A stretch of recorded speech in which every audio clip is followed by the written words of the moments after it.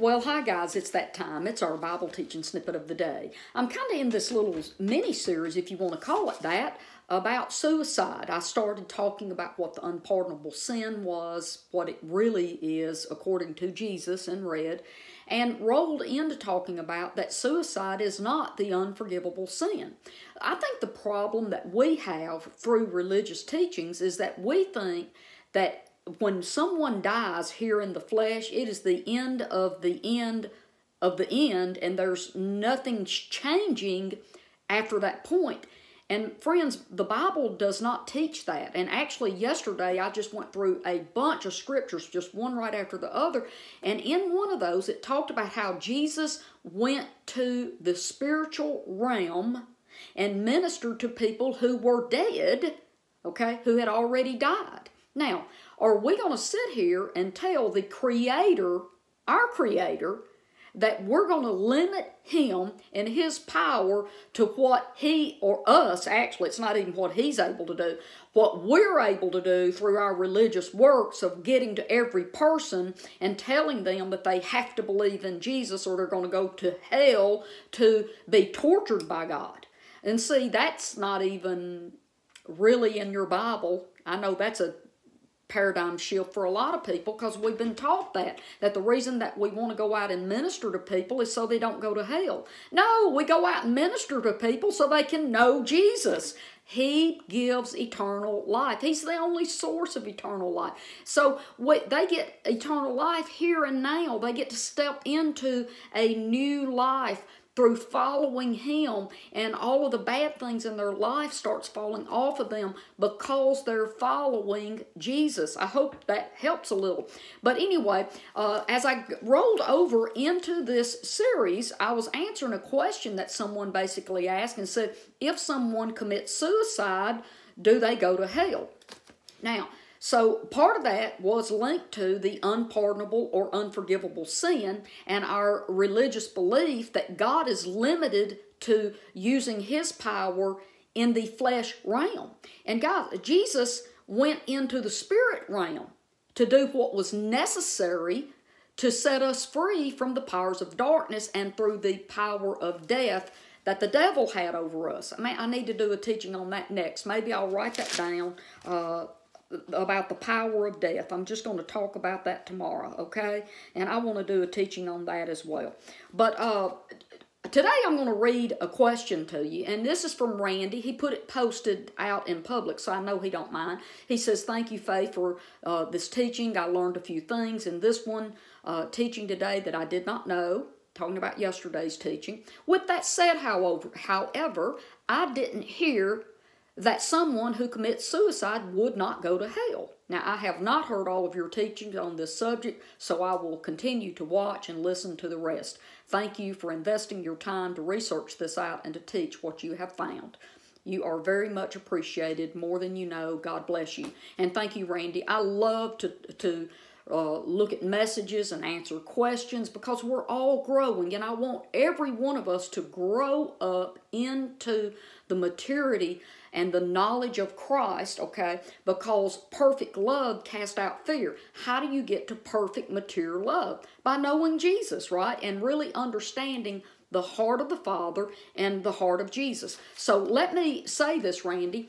Number one, I'm going to mess everybody up now. You're going to have to prove to me that the false doctrine created by the Roman Catholic Church about hell, this place of eternal conscious torment, actually exists. Because I would argue the fact that it does not. I've spent over a year studying the doctrine, the Catholic doctrine of eternal conscious torment of hell, that was put in the church around 400 AD, which is absolute total heresy. The church did not believe that in its beginning, okay? Now, is there a judgment? Is there a punishment? Is there a punishment with the goal, okay, of correction and bringing people into the fullness and the knowledge of God? Absolutely. That is true. So let me say this, okay? A lot of what we link to this place called hell comes from the Latin Vulgate, and they took in 400 A.D., St. Jerome translated the Bible for the Roman Catholic Church, okay, for it to be their official Bible. Did you know every Bible that we have pretty much in America uses the Latin Vulgate for their translations, okay? And it's called Textus Receptus, and it's the text that's been received. And there's not one Bible that I have found that doesn't have a little bit of the Catholic doo-doo sprinkled in it, okay? So let me go from there and say the people like to flip over to Revelation and talk about the lake of fire, and actually most believers wrongly believe the lake of fire is hell. Now, that doesn't make sense when Jesus says that he has taken death and hell and cast both of them into the lake of fire. How do you take hell and cast hell into hell? Because those are actually completely different words, completely different symbols, and referencing something totally different. I'll do a teaching on that as well. But getting back into what I want to talk about today. Suicide is not the unforgivable sin. God has forgiven people after death. I proved that yesterday in Scripture. He went and witnessed to and ministered to people who had died in rebellion. When Jesus died, he went into the spirit realm and witnessed to dead people about the truth, okay? So if he loved people enough to do it then, he still loves us the same, and he's going to do that again. And I will repeat this today. Jesus Christ, Jesus the Messiah, the Son of God, every person who has ever lived will come face to face with him. They will come face to face with truth, okay? Now, getting down to people going to hell. I want to talk about that a little bit. There's two different beliefs about the afterlife when it comes to Jesus ministering to people in the spirit realm to bring them through judgment, punishment, correction, and giving them their free will opportunity, by the way, to come into the kingdom of God, okay? God never violates a person's free will, even in his redemption and reconciliation, okay? So, some believe that the moment a person dies, whether they're a Christian or not, see Jesus immediately. Christians, or believers, I should say, people who believe in God, and they go to a heavenly realm, and people that do not believe go into a spiritual torment, not a true fire where physical people are dangling, okay, over a flame, but through a torment of reconciliation, of battling between the lies they're holding on to and the truth that Jesus has revealed to them. Now, there's another belief out there that people who are already believers, if you want to call it already saved, they go immediately to be with Jesus, which I agree with, by the way. And those who don't know Jesus will go into a soul sleep where they will basically be asleep in their grave until the resurrection that's mentioned in the book of Revelation. I believe that's in chapter 20 and 21, okay? Now, what really determines what we believe about does everyone go face to face with Jesus immediately for their own judgment of you're a believer and you're already in the kingdom, or your judgment, punishment, correction to get you into the kingdom through corrective punishment, okay? And punishment's really not one of the best words, but that's what we use in the English, and I can't stop to teach on that either. But basically, if you understand that the book of Revelation is a lot of symbolism, the concept of every single person sleeping endlessly until that specific day kind of shifts into every person, once they leave their earthly body, will see Jesus immediately. They will come face to face with truth. And I kind of lean toward that because I don't see any gain by God having people just in soul sleep for thousands of years. And here's another thing.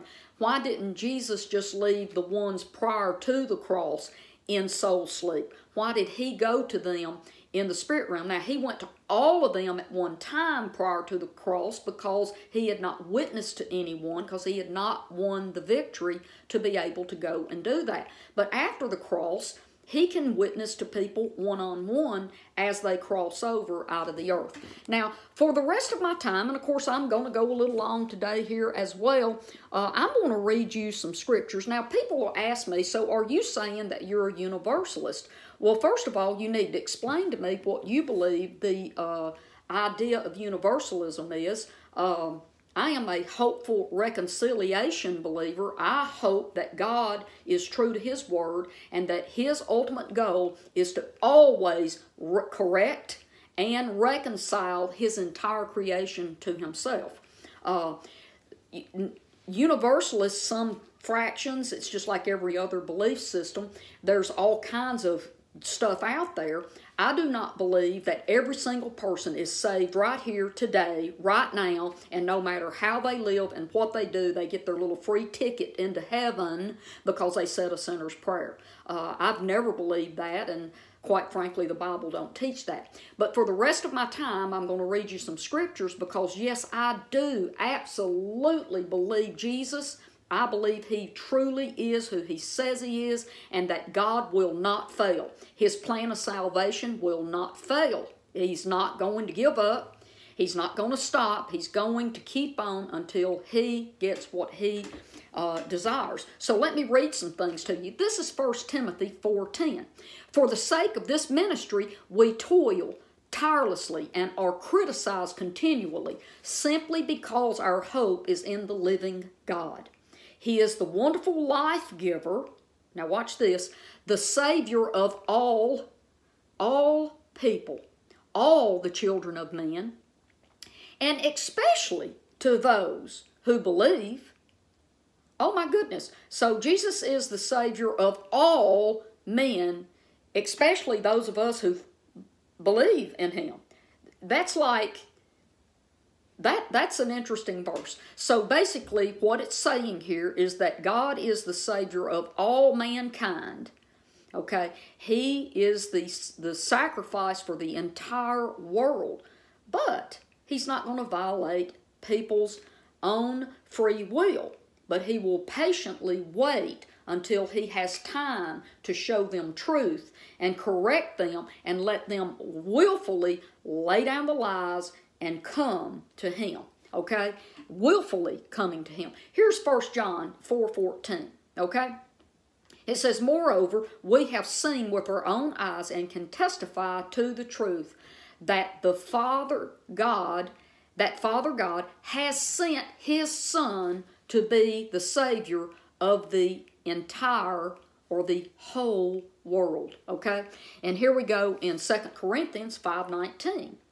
In other words, it was through the Anointed One, through Christ, that God was reconciling the world to Himself, not counting people's sins against them, but canceling them out. And He has committed to us the message of reconciliation. That is restoration with God. Okay, so God wants every person to be reconciled to Him through Jesus.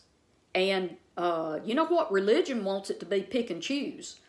Religion excludes people, and Jesus is trying to include everyone. So is God, His Father, right? So let me keep going here. Luke chapter 2, verse 10. Now this is about Jesus being born. And the angel reassured them, saying, do not be afraid, for behold, I bring you good news of great joy, which will be for all people. It is for everyone, everywhere. Okay. And by the way, Jesus proved that by going into the spirit realm of the dead to minister to them that the Savior of the world has come. And I'm offering it to you today. on the other side of the grave. Okay, here we go. John chapter 1, verse 29. And the next day, John saw Jesus coming to him and said, "Look, the Lamb of God who carries away the sin of the world." Okay, guys, that's my teaching today. I do not believe people who commit suicide are burning in a place called hell, because there is no such thing as a place called hell. There is a refining of people to bring them into the kingdom. I'll pick up on this tomorrow. I love you, and I'll see you right here. Bye-bye.